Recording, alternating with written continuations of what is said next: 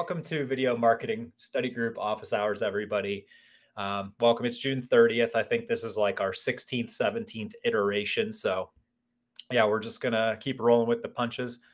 As I was saying when I was on mute, tell us in the chat who you are, where you're coming from. If you have any questions, we're going to go ahead and conduct a Q&A at the end of this session.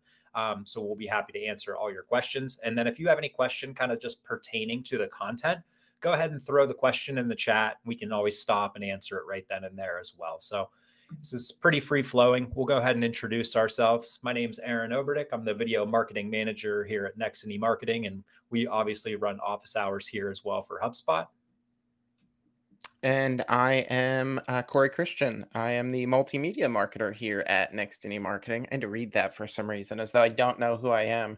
And yeah, I assist Aaron with all things video, as well as a lot of other kind of just wherever I can lend a hand, design, emails, any kind of projects we're running. Absolutely. All right. So before we hop into the actual content of the presentations today, a few things we would like to just kind of mention to you. So HubSpot Video Marketing Study Group, Corey's going to go ahead and drop the link in the chat there. Make sure you hop over to here. It's basically a large community of HubSpot people all looking for the same thing, anything video related. So we're talking about video concepts over there, video pre-production, video production, post-production, really just anything video related, right? If you have equipment questions, if you have questions on the front end, on the back end, really just anything related there, go ahead and drop us a question there because it's kind of a 24/7 forum. We like to kind of also pick the questions we really like to see throughout the month and then highlight them in the office hours presentation. So you might have a question that also gets answered live. Definitely go check that out. We're almost to 1,000 members, so that's going pretty strong there. And then also make sure you register for our next Hug event. It's all about video production. So really what's going on while you're recording. We're going to go over shooting tips, how to get started, and things to consider for video production. So go register for that. That's going to be on August 18th this year. And then the last thing I want to mention is going to be the HubSpot Bootcamp for Video Marketing, Sales, and Service. So this is kind of the most elaborate of the three. Of course, you have the study group, which is just basically a forum board. Then you have our hugs, which are similar to these events, but a little bit more extended and cover a little bit more of content. But then the largest thing is the boot camp is really a 6-week course aimed at getting you into video. So all of your questions pertaining to video, maybe you're trying to figure out how can I get started with video in the marketing world, but you really don't know where to start. Maybe it's concepts, maybe it's equipment that you're having hiccups with. We're here to help. And we basically week by week break it down from start to finish. So that way, at the end of the 6-week course, you feel comfortable recording your own videos. And of course, you have weekly submissions where you record different homework assignments and we go over them. And then at the end of the bootcamp, you get a 6-week certification. So you get a HubSpot certification and it's all wrapped up with a nice bow there. So definitely go check that out if that sounds interesting. And if you really want to dive into video more on the marketing side, we'll definitely be able to help you out. And that's going to start on July 20th, I believe. Is that correct, Corey? I think you're muted there. We both make the mute mistake here. Yeah, I believe you are correct. July 20th. So, and then of course we have the registration link there in the chat. So go ahead and check that out for more information. All right. So the content today, we're going to be talking about a few things we'll cover, going over some video equipment focus. So we're really going to hone in on cameras. What kind of camera do you need to get started? And then let's say you're here and you have video experience. You say, yeah, I have camera experience. Maybe you want to take that next step. We're basically going to cover cameras from beginning all the way up to kind of that Hollywood production style and really everything in between there. So Corey's just going to kind of walk us through on camera steps. And then we're going to talk about some new product releases, what came out recently. Are there any sort of updates in the video world? Then we're going to do a quick Q&A about cameras. So basically everything from the study group that people were asking in the last month, I kind of pulled in about cameras and we'll answer them here live during the office hours.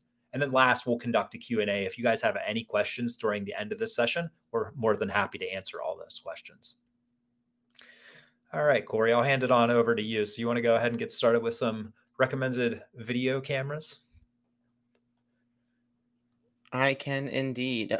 So the first thing that you see here on the left, it's not exactly a camera itself. It's just the screen of a normal FaceTime, right? So basically, what I'm saying here is use your webcam, right? Use what you have. If most computers these days, laptops and things, even iMacs, like what I'm using, have cameras built into them. The most important thing here is to just start making video part of your everyday workflow.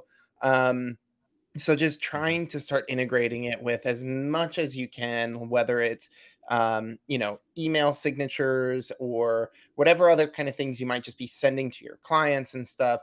Just getting video as part of your everyday journey is really important with this, and just utilizing what you have can be a great way to start that.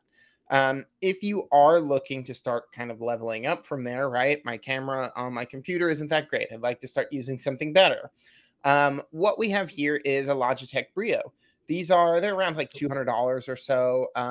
This is a 4K camera. It has higher resolution, so it's got a much more detailed image.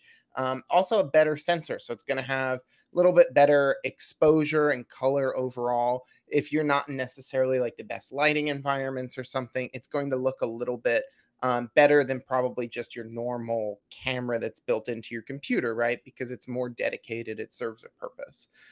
So these ones Mhm. are great kind of option for stepping up from your computer webcam. And then our next slide is going to Absolutely. be our marketing camera options. So this is kind of when you've decided I need to step up my quality, right? I need to start filming videos, getting the camera off of my computer onto a tripod and starting to produce actual content, right? So I went ahead here and I grabbed kind of three options that are available right now.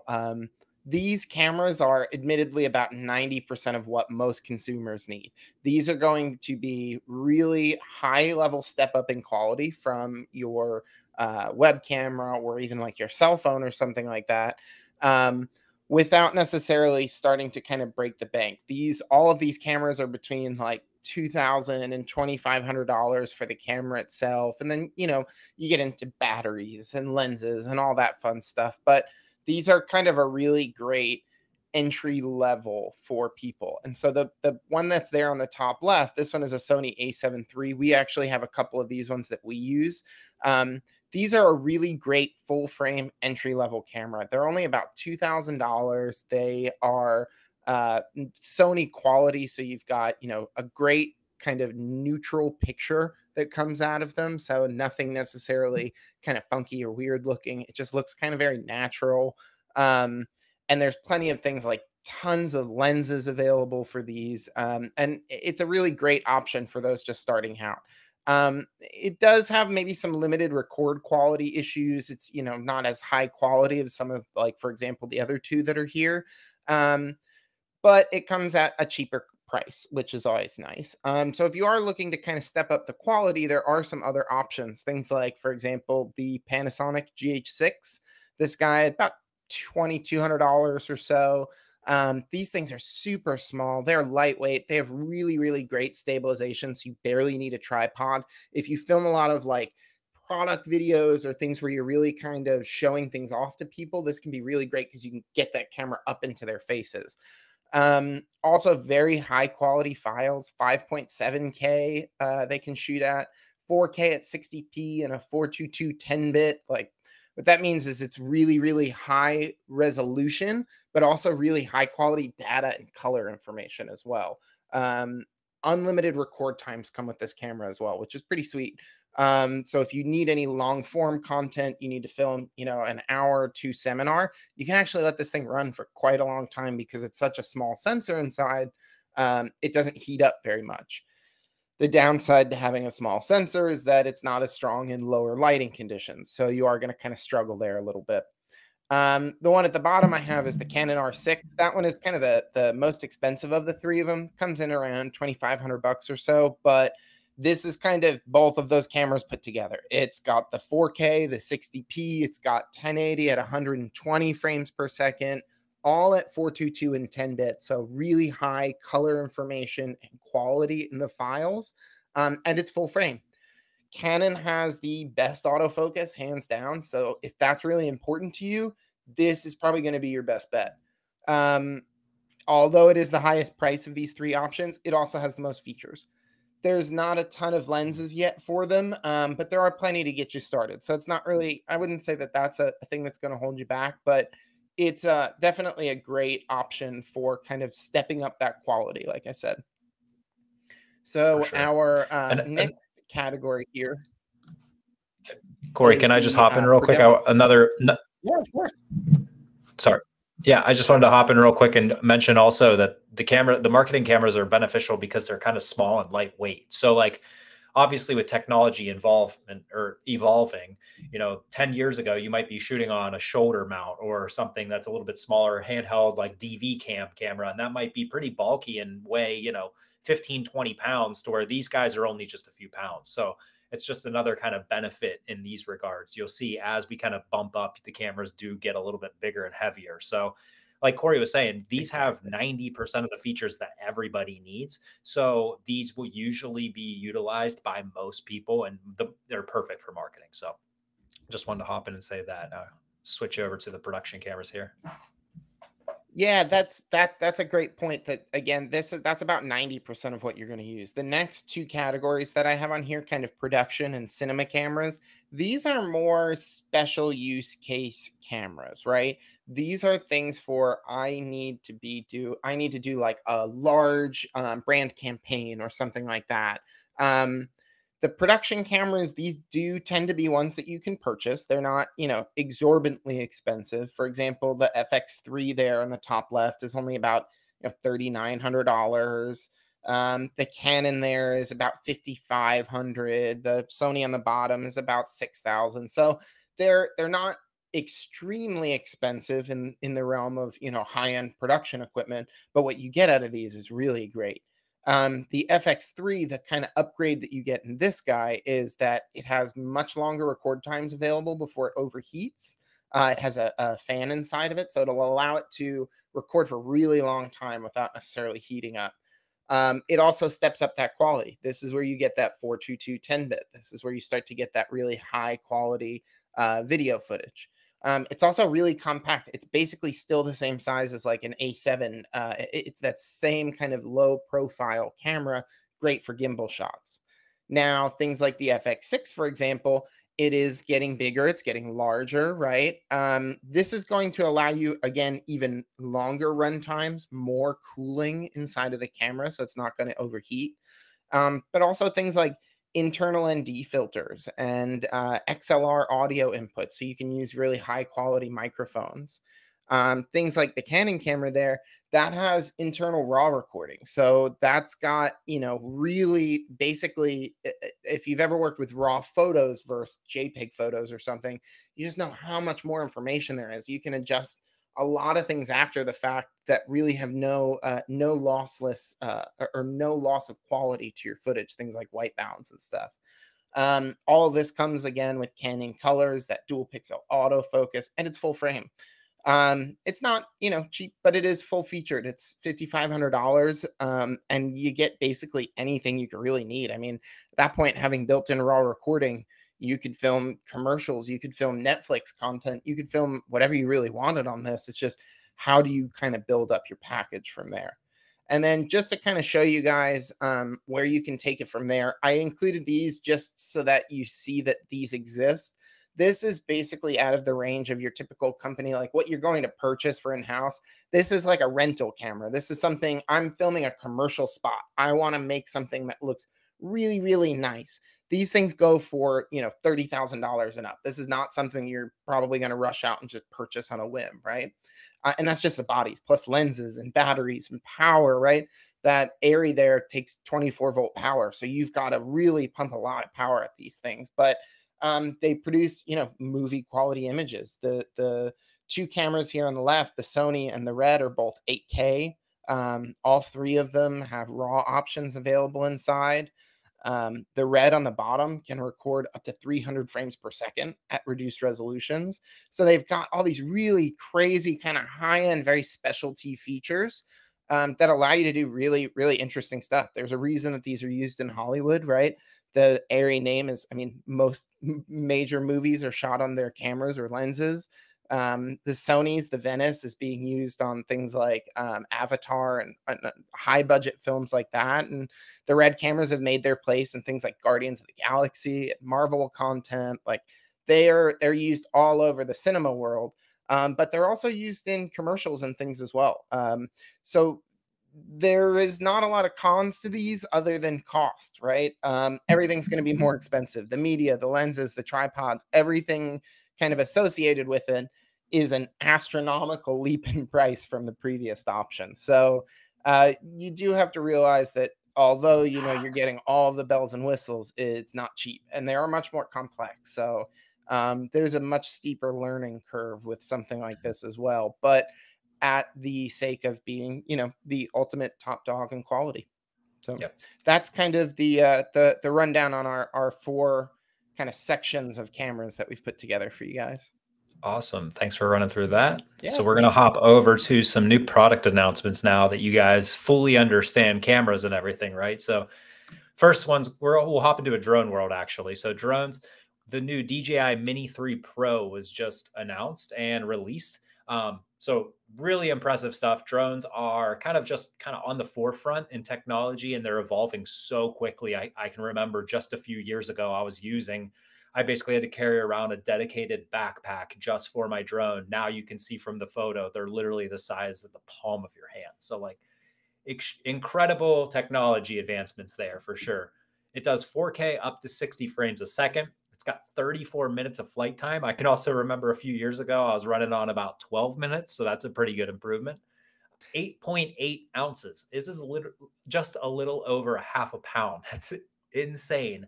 And it also has a 5-mile flight distance. Of course, that's on paper, so you're never going to actually get it 5 miles away from you, but that's an incredible range. You can probably still get about a little over a mile and still have a connection. So that's really impressive. And then it has front, back, downwards obstacle avoidance. So you can try to fly this thing into a wall. You can try to crash it, and it'll basically tell you, I'm not going to go down. And it's all under $1,000 US. So this thing is really impressive, especially for that price tag. And I mean, Corey, drones are evolving so quickly, and yeah, I'm excited to see where the technology gets in a few years. I mean, will we yeah. be able to just throw something up in the air and it'll autonomously capture our video for us? Who knows? And I mean, you already kind of can with some of this stuff too. You can program in like smart shots and all those kind of things where it can like orbit around your building and set targets based on you moving through like a field or whatever it is. And it can already kind of do a lot of really interesting and kind of cool features that you can make look really complex for B-roll and stuff like that are, takes you 5 minutes to film, and it looks so much better than just, taking a camera and doing a pan or something. Just getting that quick moving drone shot just ups the production value so much more. And now that they're so affordable, the price, let alone just how easy they are to use. My first drone, I could never even get it to fly because I could never lock GPS. And if I tried to fly it on my own, it would just, fly away. So yeah, the original drone issues, right? Yeah, they're crazy these days. Yeah.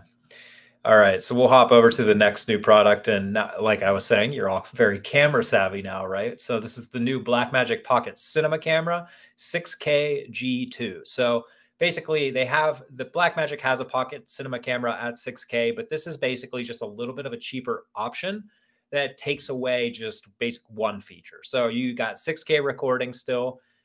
You have a Super 35 HDR sensor in there. You got RAW recording. It goes to CFast cards.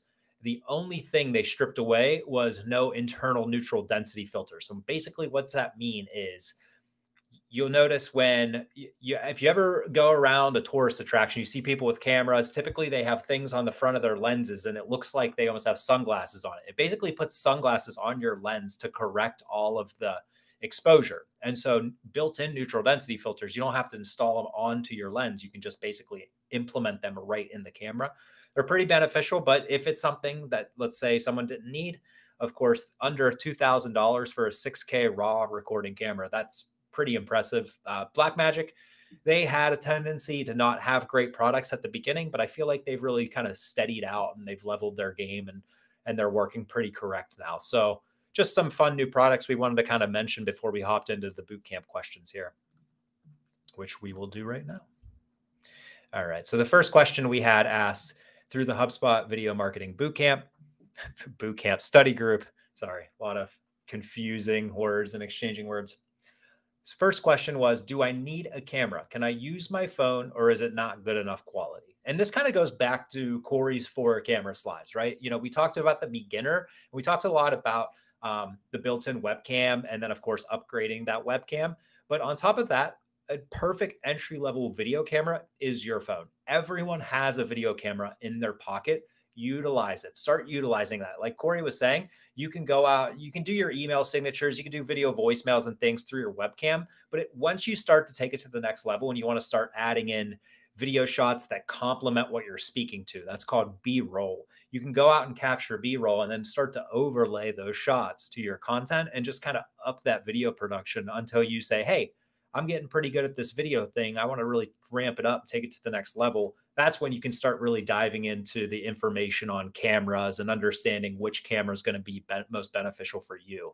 But definitely phones are the best option in terms of capturing content immediately, right? And they're great quality these days. Like, I just got the base iPhone 13, not even the iPhone 13 Pro, and I'm blown away how much nicer it was than my iPhone 10 that I had.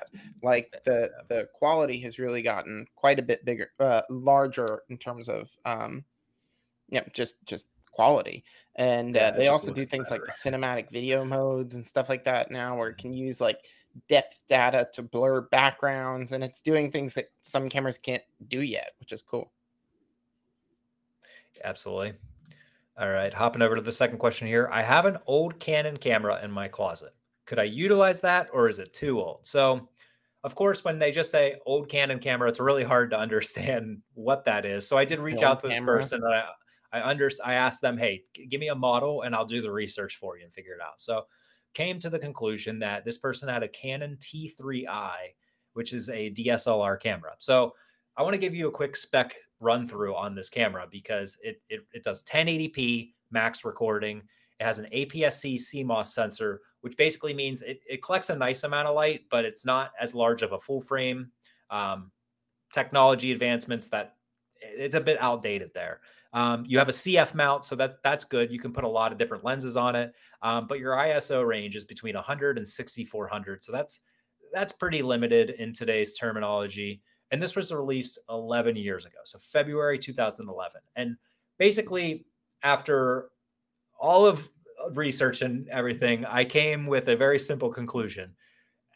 You're better off using your phone. Like this camera, it's good and you can capture shots, but all of the hoops that you need to jump through to make sure that this thing's working sufficiently. And if you're not inclined with video and you don't understand the workflow of the memory card into the computer and everything, just use your phone. It's so much more simple. So all of the, you know, everyone has these old cameras that they can pull out of their closet and dust them off. But at the end of the day, I mean, you might want to just be entertained, take photos with them. But at the end of the day, your phone is probably going to be more optimal for video. So they're fun for kind of, playing around with and learning the basics of photography, right? Learning aperture and shutter speed and ISO and like what those things mean. That's a really great thing about these, which is something that is lost a bit with phone photography and video.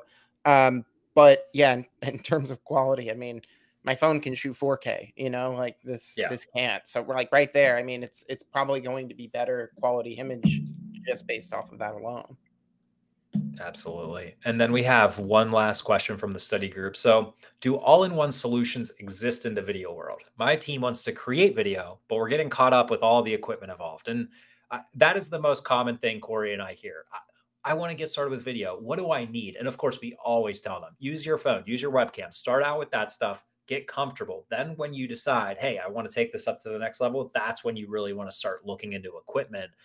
There are all-in-one solutions that do exist. We actually at Nextiny, we kind of formulate and put together for some of our clients these video boxes or video packages. And so on this next slide, you can see here, we have an at-home video studio setup. So we've built several of these. Basically, we stick a camera on there. we have a light, we have a microphone, we put it all together, and it's all just through one USB. So you plug in that one USB and now you have control to your camera. You can utilize your light. Of course, the microphone plugs directly into the camera, so that's all interconnected. And it's an all-in-one solution. I mean, it's also modular. This is really important too, because when people really want to take it to the next step, like I was mentioning, go out into the field, capture B-roll shots, you can remove the camera off of this unit, go out and capture it, come back, stick it on, and then continue to use it like it's that single plug and play USB plugin. So really good information if you're looking at an at-home video studio, or just kind of like an all-in-one enclosed package that you can start creating really nice video with. All right, so we'll hop into last thing here, just more questions. Of course, join the study group. It's a little bit of an old screenshot there, but join the study group. Make sure that you're asking questions over there, because Corey and I were always popping in there and just answering people's questions, whatnot. So if you guys have questions now, go ahead and throw them in the chat. We'll just go through a quick Q&A. If not, Corey and I will just hang out here for a minute or two before we wrap things up in about 2 minutes. So yeah, thank you so much for attending.